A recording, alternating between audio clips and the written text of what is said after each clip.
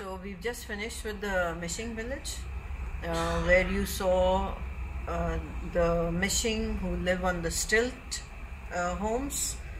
The homes are made of bamboo scaffolding and bamboo mats. The floor, the walls, the roof, everything is made of bamboo. And they keep extending one after the other. The rooms keep getting added in the form of L or I. And they have a very interesting way of getting onto their homes by using a tree trunk. Now that we finished with the Mishing Village, we are moving towards the Eastern Range of Kaziranga, and that is called Agoratali, where we will take our tenders and go to see the shoreline of the Eastern Range or Agoratali. And there is always a chance that we would come across some wildlife. So we have in the past seen quite a few animals on these waters. Sometimes you see a rhino, an elephant, you see buffaloes in the water. We've even seen a tiger, not just once, many times. So, but of course, the wildlife is a chance. How close was the tiger to? Oh, the first time when we saw the tiger, we were actually in our tenders, moving right next to the shore, and this was about 2 o'clock in the afternoon.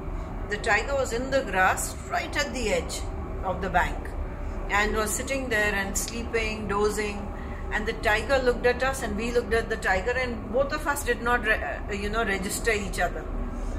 And then suddenly we got so excited that we woke up the tiger, and then the tiger snarled and really loud. So that was our first visit. The tiger then stood up, this majestic being, and then walked away. And then second time we saw the tiger was drinking water, and third time again drinking water. Then many other times the tiger had actually come down to drink water. We didn't see it drinking water that time. But then in 2018-19 we saw the golden tiger, and we saw that 6 times in one season, and at the same spot every time. So this was wonderful. Tiger was a tame tiger then. It's majestic, it's beautiful, and there is no other animal like our striped being. It creates that little fear. You see all the birds start chirping when a tiger passes by, the monkeys start screaming. So the tiger is the ruler of the forest. Lion is the king of the jungle, or tiger is the king? It depends if there are lions in that forest. If there are no lions in that forest, then it's the tiger, the next. And then like if you go to the Gir forest or Gir forest, then it is the lion. Both belong to the same cat family. Yes. Kaziranga, the whole of Kaziranga is a product of Brahmaputra.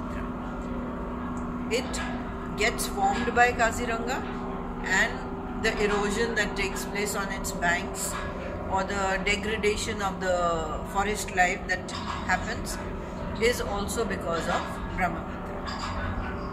Now, and it's so lush throughout the year because Brahmaputra waters it, irrigates the whole area. There are huge ponds inside Kaziranga which are called beels, and these are the water holes for the animals. It's a beautiful park where at one particular place you can see 13 different species in Kaziranga.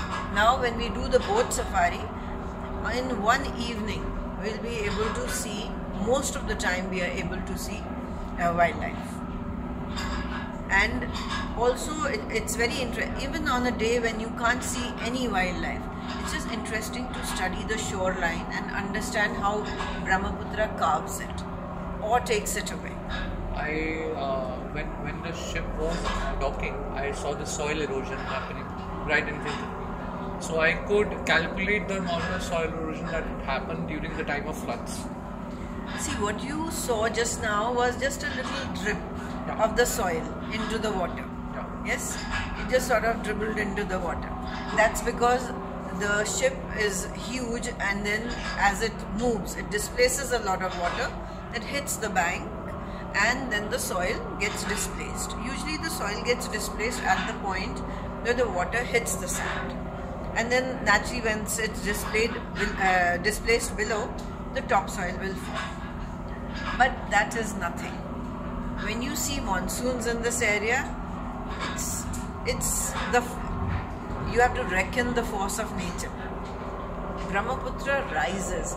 Now the island that we are at, the height of the about 10 feet high that it is from the water level.